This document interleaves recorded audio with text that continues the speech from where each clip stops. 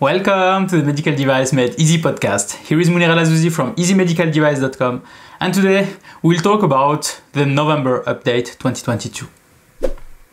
So on the agenda today, we'll start with the implementing rolling plan of October 2022. So it was published by the EU Commission.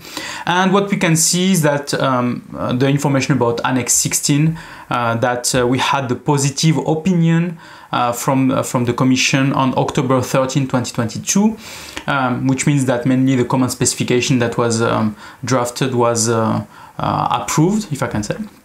The only thing is that there was a vote, there was a positive opinion, but I'm not really sure actually of what is the next step, because we still have the question about the transition period, which is actually 6 months after the implementation of the common specification. But with the overload of notified bodies, with all that, so I'm not sure that this is a feasible transition period. And we are waiting for that now to just see if they will still maintain this. So if you are an Annex 16 company, which is a company that is manufacturing products that have no medical purpose, like contact lenses that are not here to view, but to maybe color your eyes or have maybe some more cosmetic things. Some other products like lipolysis, liposuction, lipoplasty, or implants that are inserted on the body but are not considered as a implant for structure, I mean, not meeting the definition of medical device. All this has to be reviewed, and you have to understand that soon you will have to follow the EU MDR. So it's why mainly it's really important that we understand those timelines for you also to work on that. I am working with some companies that are under this scope, and the problem is that when we are trying to discuss with notified bodies, they say, no, we don't talk with you, or we don't want to hear from you until the common specifications are published. So this is mainly the thing that is actually blocking also the discussion with notified bodies and working with them. As soon as those common specifications are published, we have to understand what is the timeline, when it will be mandatory to then place those devices on the market under MDR. So this is mainly the question mark, the big question mark that we have here.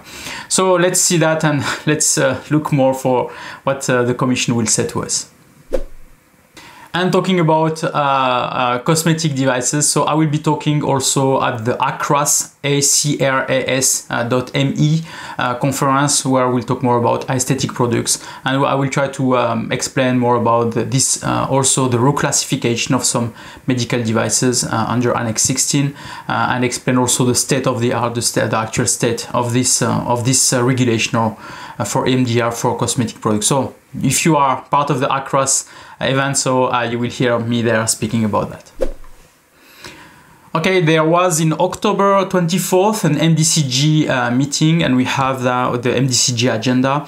So mainly the agenda will be talking about this transition for MDR and IVDR. We have more and more trade association or association that are talking to the EU Commission and saying to them that yes, this transition period is not sustainable by manufacturers, because mainly there are a lot of issues to appoint a notified body and then to get to the point of being on the market under MDR.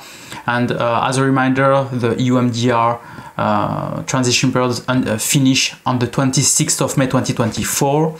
So it means that from this date, you will not be able anymore to use the Article 120, which is the article for the transition period, and you will have to have a EU MDR certificate to place your device on the market. And we have a big risk from what the trade association or the manufacturer are saying, and also what mainly are discussed now with the MDCG in this MDCG agenda, of products that will not be able anymore to be available on the market. And this is what the MDCG is trying to avoid. So we are not thinking, you have to understand that they are also understanding that, and they put that on the agenda, and they are trying to avoid that.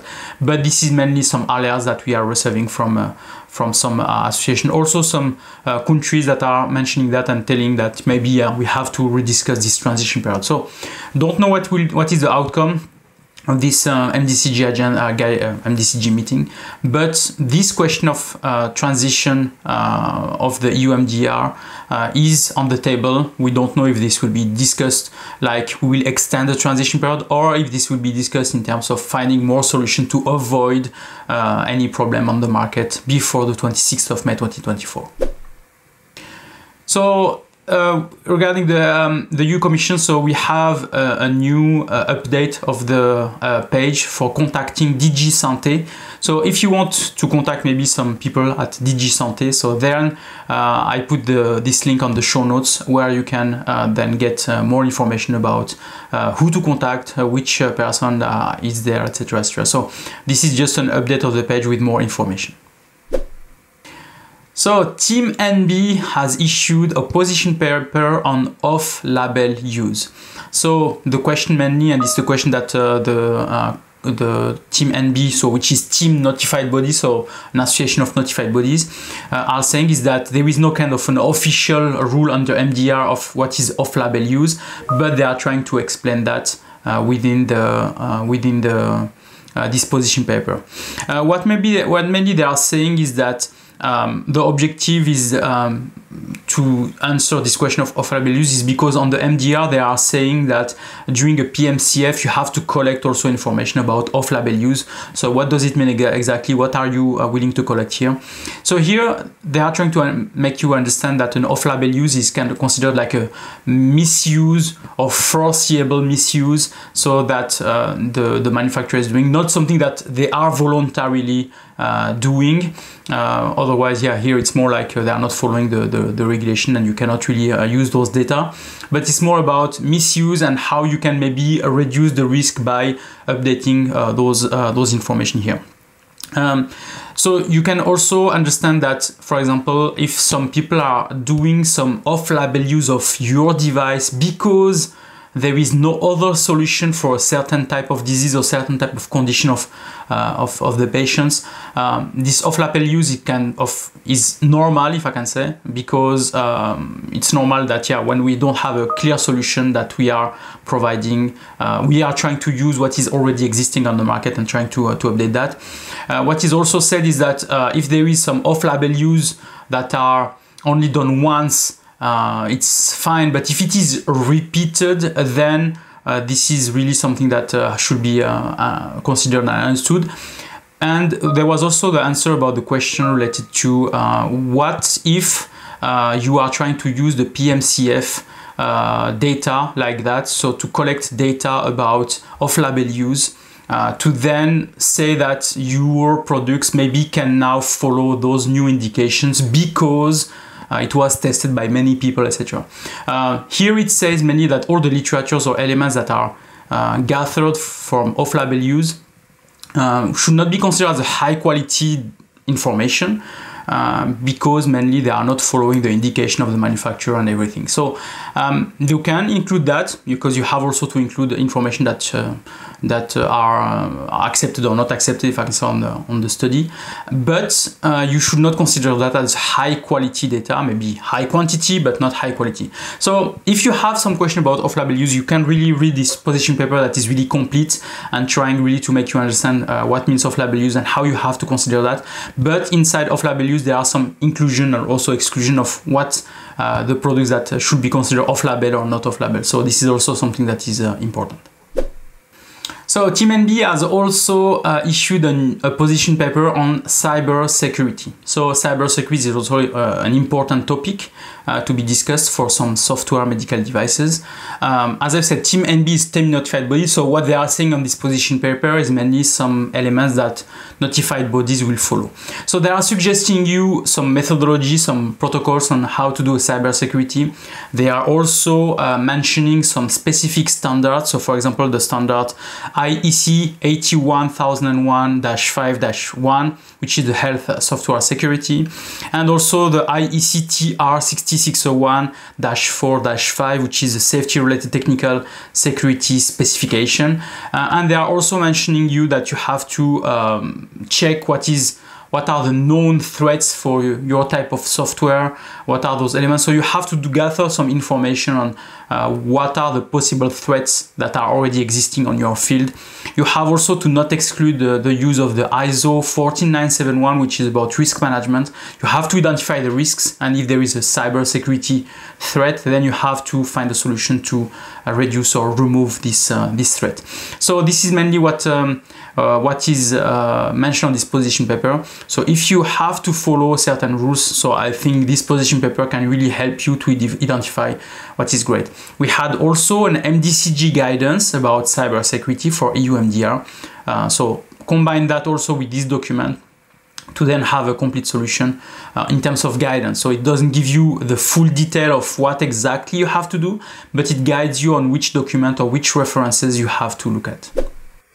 Okay, today this episode is sponsored by Medboard. So Medboard is the website that is providing you a lot of information about medical device companies, medical devices, literatures, everything. So if you need to make a regulatory update, if you need to search for information about medical devices, Medboard is the website to go.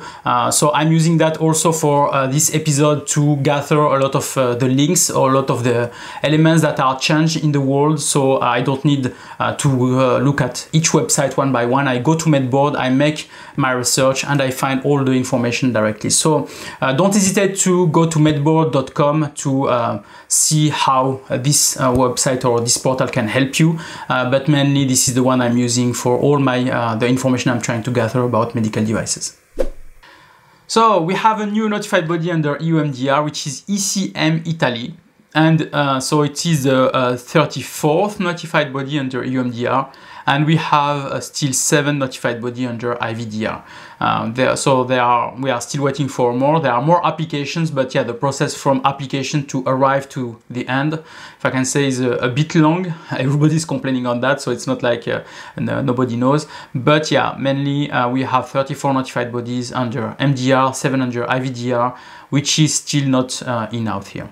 And at the same moment, the Commission is also issuing a notified body survey on the application that they are receiving, which is also something that is really interesting to read. I made some slides for you just so that you can see that. So what we can see is that we have the date of expiration of those certificates under MDD and AI MDD, and there are really a lot that will happen in 2024. What we see also is the number of applications. So how many applications do we have, and how many certificates are issued every month. And we can see that, for example, in October, we had 8,120 applications and only 1,990 certificates were issued. But we see that for each month, so it's really something that is critical. So it means that mainly we have more applications than certificates that are issued, which means also that when we will arrive to this transition period, at the end of the transition period in 2024, there will be a lot more applications, but not too much certificates that are issued. So this is also the point where we say that there will be a gap between the end of the transition period, 26th of May 2024, and the issuance of some certificates that will maybe happen a bit later. So be ready for this kind of thing. Be ready for if I can say, having some stock, if I can say, on the market. So place your devices on the market if you may have this gap between the date of the end of the transition period and the date when you will receive your certificate. We have also a discussion about the refused applications. So here there are also the reason for some applications that were refused. We have some, for example, mention of insufficient notified body designation, but here apparently it's one notified body that has no resource available, so mainly it's why he mentioned that. So only one notified body says that. And then wrong conformity assessment that were chosen, or wrong qualification of a product or classification of devices, or application was not complete. So you have to understand also that when you are making an application, there can be some applications that are refused. So you have to make it good from the beginning, otherwise, yeah, you will also lose some time then to have that there. For IVD, so we have the same situation. For IVD, more application arrives and not too much application or CE mark that are issued, but now we are at the beginning of the IVD transition period, so it's why maybe we start only to have that now. But yeah, with 7 notified bodies, we can understand that it's not sufficient to manage all the applications that are reserved, and it will be the same story. End of 2024, there will be this transition, but now there is some extension also due to if your product is already on the market under IVD, but if your product is not on the market under IVD now, so you enter directly inside this transition period that are mentioned on the EU IVDR. So be careful of all that. Those dates are really important for your business. Otherwise, you can maybe lose some market or stop some products on the market. And it's what the Commission or the MDCG tries to avoid. But as you are your own manager of your destiny, if I can say, don't wait for solution coming from external. Try it by yourself to place your device on the market and to get the certificate as soon as possible, so that you are really solving this issue. Don't wait. I mean, the idea is that just don't wait. Try to be proactive on that. Okay, in the UK, what's happening? So we had initially the information that the UKCA, the new UK regulation, will be mandatory from the 1st of July 2023, but they extended now the date to 1st of July 2024, so 12 months extension. It means that you can still continue to have your devices on the market as a CE mark product in the UK until the 1st of July 2024, and after that normally the UK will have issued its future regulation, and then you will have to follow this regulation to place your devices on the market. There is still the question about for products that are already on the market, will there be a transition period? What they mentioned on the consultation response is that yes, there will be a 3 to 5 years, I suppose 3 years for medical devices and 5 years maybe for in vitro diagnostic. It looks the same as what the MDR has done, but nothing was kind of officially mentioned for the moment. So we are expecting also this clarification about products that are already under the market as a CE marked or UKCA. Will there be the transition period for that? So let's wait for that. So last month we talked also about that. The MHRA has updated its Vigilance system, so the MORE database has been updated. So if you want to access to the previous database, you have until the November 21st, if I remember. And now you have to re-register a new account under the new database since now, I mean since mid of October. So the page that I showed you last month has been a bit updated, and I show that to you now. They have added some webinars where they can explain to you more about how to create the account or how to do all those elements related to the MORE database. So now if you want to still look at the previous data, you can still go there and maybe archive them or download them to archive them. But any new vigilance should be done with this new Vigilance reporting system. So you have really to open that as soon as possible so that it can be working. I mean, you can still have access to the previous one. It's just that as we have the new one, you have really to work on this one there. So look at the show notes and you'll find the link where you can find the page with all the webinars that they have created so that they can help you.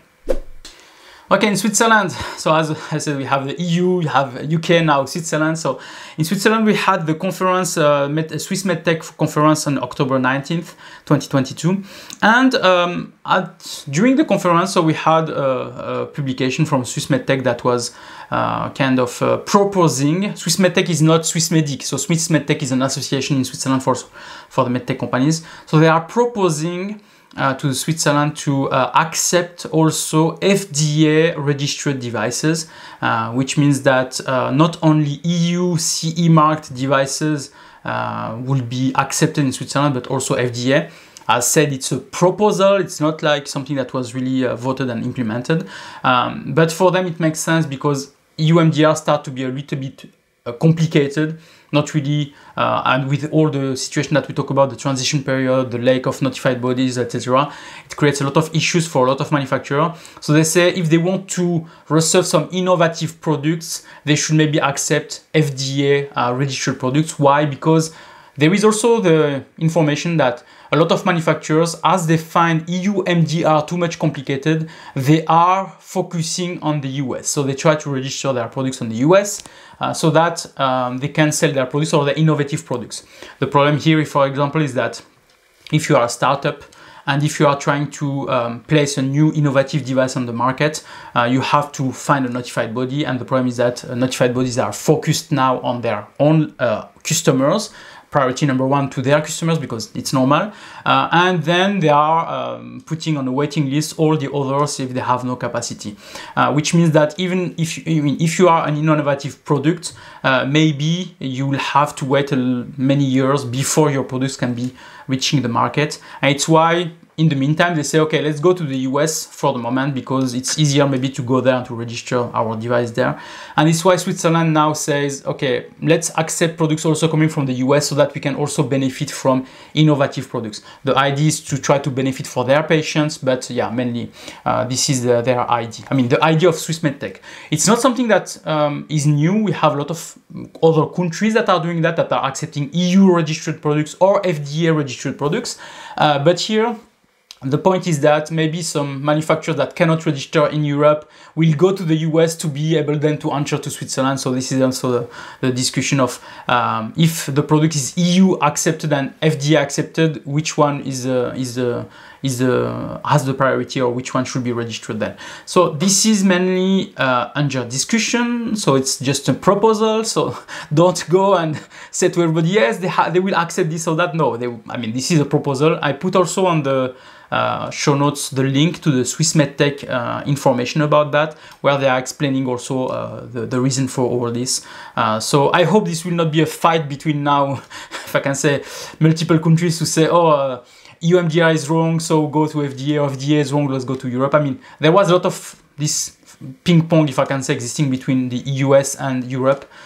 Before it was US that was more attractive, then it was Europe, then it was US, so it's like a ping pong that is happening. So let's see what will be coming, but yeah, Switzerland is making some move on this direction now. Okay, so this week we have the Team-PRRC annual meeting, which will happen in November 3rd and 4th, 2022. So if you are a PRRC, if you are really willing to understand more about the PRRC role, if you have a question about PRRC, as we've seen on one of our podcasts, can a PRRC go to jail? So the idea here is to help you answer all your questions and maybe be more confident being PRRC. There will be a lot of PRRC within this Brussels meeting. So if you can still attend, it's in 2-3 days. I will be there. I will be joining, so I will be participating to the event. If you want to meet also, don't hesitate, send me just a small message and we can maybe meet to discuss about whatever you want to discuss. But yeah, Team-PRRC is organizing that for the first year in Brussels. But I'm sure it will be a great event because we have also MDCG members that will be there. We have Team NB members that will be there. We have also Eric Volbrecht, our preferred lawyer, that will be there. So yeah, I mean, this will be an event where we'll have a lot of discussion with a lot of people. So if you are coming, so go to the show notes and see also the event, the agenda, the timing, etc. And let's meet and have a good event there. Okay, what is happening in the rest of the world? So we are talking now about the US. So US, as usual, they have this newsletter that is called Medsun 2022. So I will not summarize what is on this letter, but to be honest, it's really a letter that is containing a lot of information. It contains a list of recalls, it contains the guidance documents that are issued, the safety communications, the letter that are done to healthcare providers, FDA meetings also and conferences, and all highlight reports. So I have put the link also on the show notes, so don't hesitate to go. This is a document that will really help you to understand what is happening now in the US market. In Malaysia, we have a training that is planned on good distribution practices for the lead auditors. So this is a training that is organized in Malaysia, so by the authorities. So you can also check on the show notes. I have placed the link to there. So if you are from Malaysia and you are a lead auditor, then maybe you can benefit from this training. All the information are on the communication there. And China is issuing a page for medical device recalls. So it's in English. So just to highlight, because each time it was in Chinese and I had to make some translation, now it's in English. So it's really a great document because it's showing exactly how they are managing for recalls, which can be a great document for you to also update your procedures and understand exactly how you have to manage recalls for the Chinese market. So if you have a recall on the Chinese market, it's explaining to you everything on how you will have to follow that. So take this page, bookmark it if possible, so that maybe you are looking at that later. But the idea here is that this is the law and the rules on how to manage recalls for the Chinese market. Okay, let's talk about trainings. So we have this month the Green Belt certification training. So we had also that last week. I mean, last week we had finished the October one. This month we have it between November 21st and November 25th. So as usual, so the Green Belt certification training is for EU MDR. We are training everybody on all the aspects of EU MDR. So from the general overview of the transition period, significant changes, to economic operators, to the classification, to the notified body situation, to the technical documentation, how to build the technical documentation. And we are presenting to you some examples. Clinical evaluation report, PMCF, PMS, EUDAMED. We are visiting EUDAMED with you and showing to you all the secrets of EUDAMED.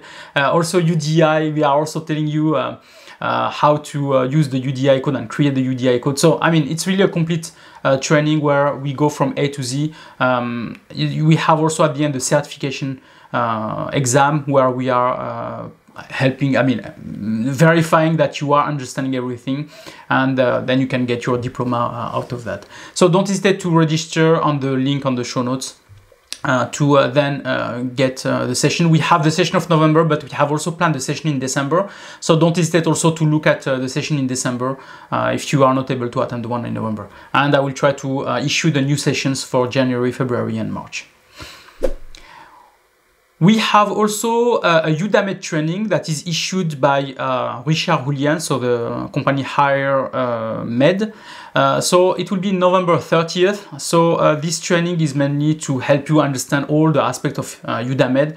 So EUDAMED is also, this is mainly to register elements in EUDAMED, to understand how to open all the EUDAMED accounts, etc. All those things. So they are telling you, Richard is telling you everything. So don't hesitate also to go to the show notes to link on the EUDAMED training. If you are a PRRC this time, Ronald Boumans from Ronald Boumans Consulting has also issued a PRRC training.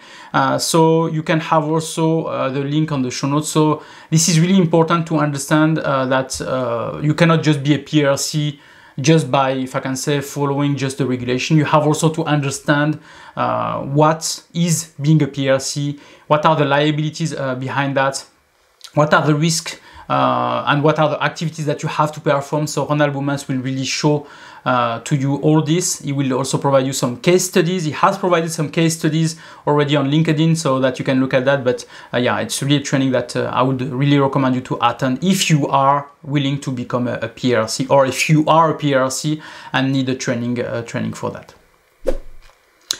And last, we have a book. So Eric Volbrecht has issued his Enriched MDR and IVDR second edition book. So you can go on the show notes also to look at that. I'm not sure if it is available now, but he has also issued that in the different format, and this time we have the EPUB format, which is the format for tablets also, that you can get. So this is mainly a document that is a book that is really providing all possible information on MDR and IVDR, a lot of information from Eric, a lot of guidances, a lot of ideas, a lot of things. So it is a second edition that is issued now, and I'm really recommending to buy this kind of document for you and for learning, having a better learning on EU MDR and IVDR.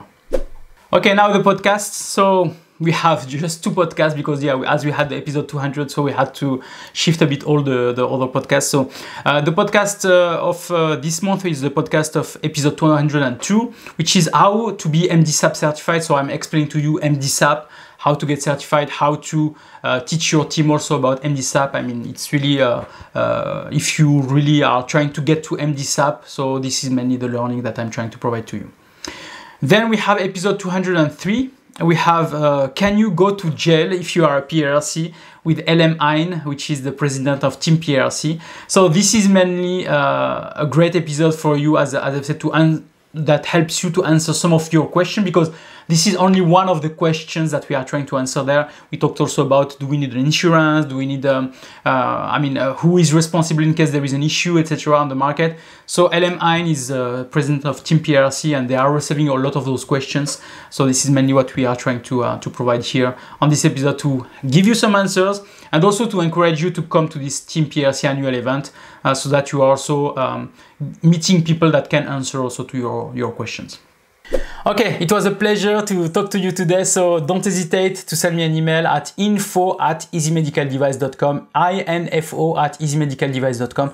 If you have any question, if you have any suggestion, I'm receiving sometimes some suggestion about some podcast episodes, and I'm then looking at who can help for that. So don't hesitate to send me some suggestion, or if you want to participate to the podcast, don't hesitate also, just send me an email, and we can see if we can make an episode together. So thank you again, thank you for your support, thank you for all your messages, and I wish you a nice day.